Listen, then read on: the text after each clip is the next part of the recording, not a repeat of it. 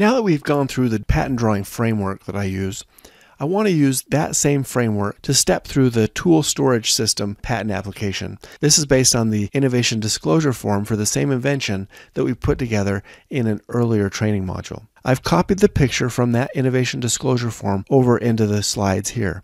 And you'll see later in the handout that I'm providing to you that has a copy of the drawings themselves that all of these drawings are replicated in that drawing package. And so you'll be able to look at that and see how I would put together my drawings and simply label them with different figure numbers as we go along. It will all come together as you look at the example. For now, though, I want to point out that you can put various types of drawings into your patent application, especially at the provisional patent application stage. For example, I would file my tool storage system patent application with this drawing in it. Even though it's a color photograph and photographs aren't allowed in patent applications unless you get special permission, at the provisional patent application stage, as long as this picture or your picture can be stored as a PDF and transmitted to the patent office, you can include whatever information you want in your provisional patent application. So this shows an invention for storing tools in a shed or in a garage. The invention includes a series of panels. Each of the panels has holes in it, and you can basically place your tools through those holes and rest them on the floor. Once you're done putting tools in, you can basically let go of the panel, and the panel will drop until it lowers far enough to bind against one or more of the tool handles, holding both the tool in place and holding the panel in place at the same time. I like this drawing because it shows that you can put various types of tools into the same panel because I've got different size holes in there. Also, you can see on the very right that there's one panel that's not being used, and so it's sitting in a stored position flat against the wall as opposed to extending out away from the wall.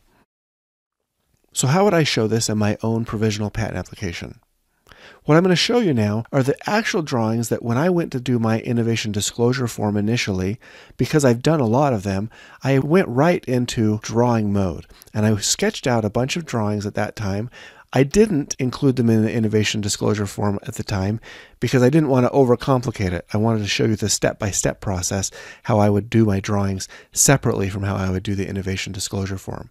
But now that you've done your innovation disclosure form, I'm going to show you how I did my drawings and how I put them together based on this one drawing here and some other thoughts that I had while I was sketching out my drawing. So these are really just the side views of my invention. They show that the panel is connected to a brace against a wall. Nothing's labeled here, and that's okay. Or you could label it with words or numbers, and that would be okay too. But as long as we know that we're going to describe this in the specification, we don't need to put the words in the drawings themselves. But this shows a panel with a brace and a hinge that connects the two, and then some tools are stored in the panel through the holes that we'll see in another drawing. Very simple drawing. This should take you a matter of a minute or less to draw something like this. Even if you're not very good at it, even if you don't really like drawing things, even if you're not proud of your drawing, it really doesn't matter. As long as it conveys the core of your invention, let's be satisfied with that. The next drawings, and I'll point out here that this one drawing on the left looks funny because I sketched them out all on the same page. I then just simply took a photo of them with my phone, stored them to Dropbox, and then pulled them into my slide presentation program here. I also did the exact same thing by pulling them into a Microsoft Word document that you'll see in the sample documentation that I'm providing to you. All I did was take pictures, paste them in, crop them, and then in this instance, this one's got a upside down L shape to it because I had one of my other drawings drawn right in that corner there, and I wanted to just remove it to show this here. It's that simple. That's the same thing I would do in a provisional patent application, is I would just take this hand sketch drawings, if that's what I'm going to use, and then I would just isolate the different drawings from one another and put them on a page. You'll see that in the example that I'm providing to you. So here we see maybe a little bit more of a cutaway view or a sectional view of the same device that's shown in the prior drawings. This has the brace. It's shown up against the dashed wall. It's got a hinge that connects the brace to the panel, and then you can see the different holes for the tools that go through the panel itself. This, you can imagine, took very little time to create. I went ahead and added words to it just out of convenience. I think it's a lot easier at the provisional patent application stage to label your drawings with simple words as opposed to with numbers and then trying to correlate those numbers back to your specification. You can do that if you want, but you don't need to. So I just use words because it conveys the message a lot more clearly, I believe.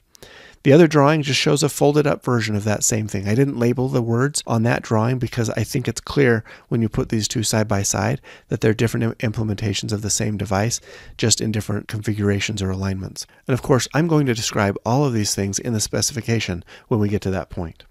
I should also point out that the first drawing we looked at was a system level drawing.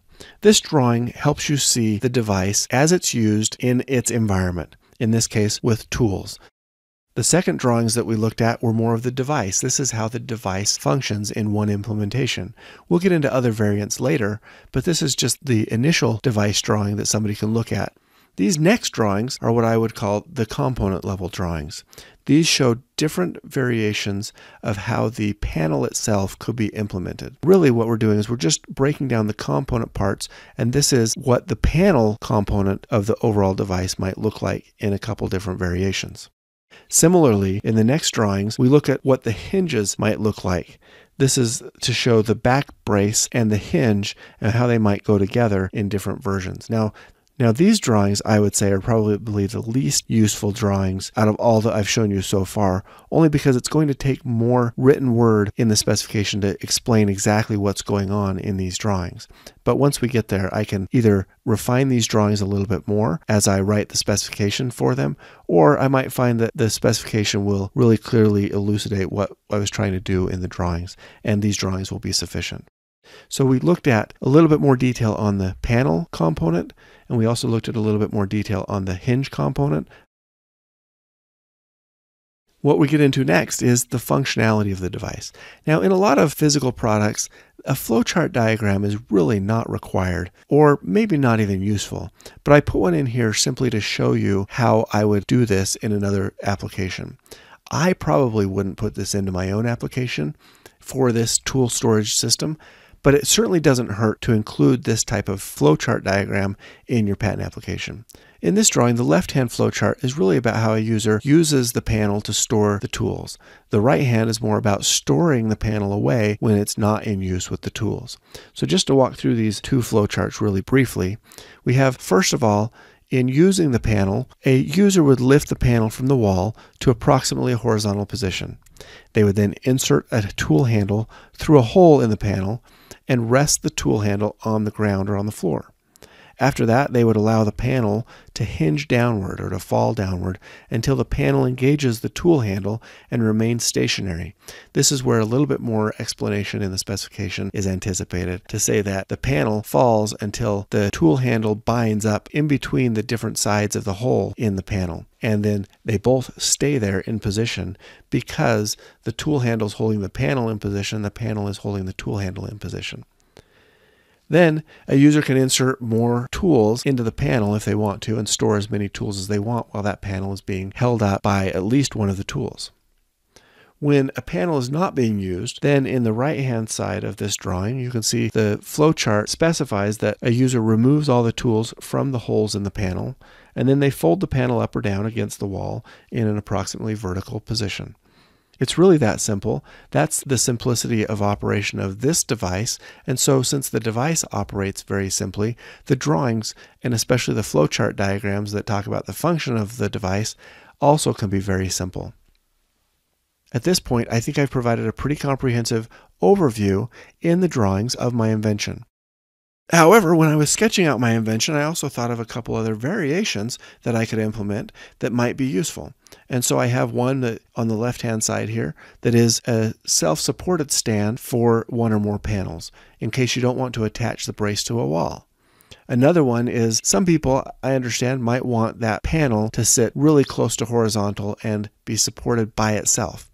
That's kind of a different invention of sorts, but it's related to what I'm doing, so I included some variations, like an optional kickstand someone could put in, or an optional panel brace, or perhaps a supporting rope or chain. Those are just simple variations somebody might come up with in manufacturing a competing product, and so I wanted to cover them in my patent application too. The last variations that I thought of as I was drawing out these drawings initially were different types of hinges that could be used. I could foresee how these could snap on in different ways. I could also see how the holes themselves might have some type of gasket or some type of flexible insert that would squeeze up against the tool handles and provide a little bit more snug fit for a variety of different diameters of handles. Those I don't think are necessary in the invention, but again, they're just different variations that somebody might want to implement, and I'm going to cover those in my patent application so that if I need to, I can own those and commercialize and license those out myself instead of somebody else having the right to do so. I know that going through all of this may or may not make you completely comfortable with how to do your own drawings, but I want you to take the approach that if your drawings have a similar feeling to what I've just shown you, then you're probably on the completely right track.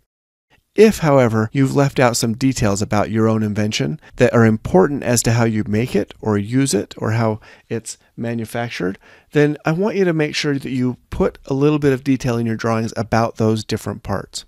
Also, you might run into a situation where your invention is difficult to convey in drawings. If that's the case, it might mean that you don't need to put drawings in your application and you can just describe what your invention is in the specification using words.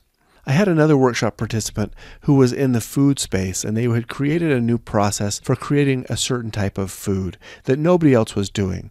I was actually really excited about it for them because it seemed like a very innovative and useful approach to create this new product. However, their invention was in the process of going through all the steps in order to create their product, not necessarily in the physical, tangible machine that made their product or anything like that. It was a series of steps, at least in the way that they were implementing it. It was a series of steps that they had to go through with different people and different equipment and different food products in order to end up with their final manufactured product that they would then sell to other people. While the final product itself might be patentable, it was difficult to show in a drawing. Also, the process was difficult to show in drawings. But I encourage them to at least, even if they didn't put it into the drawings, create some flowcharts that stepped through their process, because the process of creating that flowchart is either going to help them create drawings or it's going to help them describe their invention in their specification, or both. So even if drawings are unnecessary in your patent application, I still encourage you to try to draw as much of it as you can in simplified form to help you think through what goes into your patent application, how your invention is used, who would use it, what sequence it would be used in, and the other details that are related to your invention. I think you'll find that very useful as an exercise. If you feel stuck at any point, one thing I recommend is to go back to your search log that you created when you did your preliminary patent searching and look at some of the references that you thought were interesting or perhaps related to your invention. And I've listed a couple of those off here for the patents that I found that might have some relevance to my invention for the tool storage system. When we pull these up, what I want to do is just glance through the drawings that other people have created for a similar type of invention to see what they put in their patent applications and see if it helps me think of any other ways that I can start to think about and describe my own invention. So in this patent application, it was a tool organizer. This was a wheeled case with some vertical panels where you could put bags on them and pull the bags off, kind of modular in nature. And as I scroll through this one, I see that it's got several drawings in it. I've kind of shown all the mechanical drawings I think that I need to. They're showing how they use it, how they spread apart, different perspectives of it, the back, side, and front views, open, closed. Let's see what else they've got. They show the bags, how the bags can come off and be mounted differently to a user's vest system. So I think this goes beyond what I'm doing. This doesn't necessarily make me think that I've missed anything in conveying my own invention.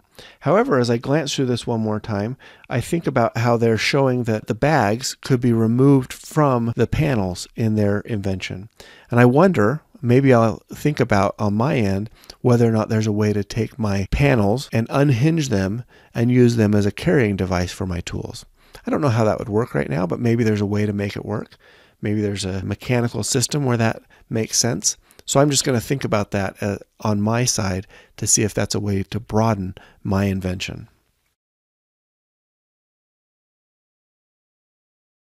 This next invention was the golf cart case, as I call it, and it's just got a couple drawings from different angles. Looks like it's pretty simple. It's not something that shows me that I've missed anything. So I'm not going to use this to create any more drawings for myself. This next one is also a very simple one. It just shows a couple perspective and isometric views of the invention, which I think I've already covered in enough detail in mine. I could add more isometric views of the different parts and pieces, but I don't think it's necessary at this stage to do that, and I think it would simply become more burdensome in the process rather than helpful. This last one that we're going to look at, this is the screwdriver storage device that you fold up in a triangle and mount it to a pegboard. Again, it looks like we've covered all the same types of views that we need to in my patent application drawings as what is shown in this one. So after looking at all of these, I feel pretty good about my drawings that they show enough detail, like all these other patents do, that someone could make and use my invention. So I'm not going to use them to create any more drawings other than what I've already got at this point.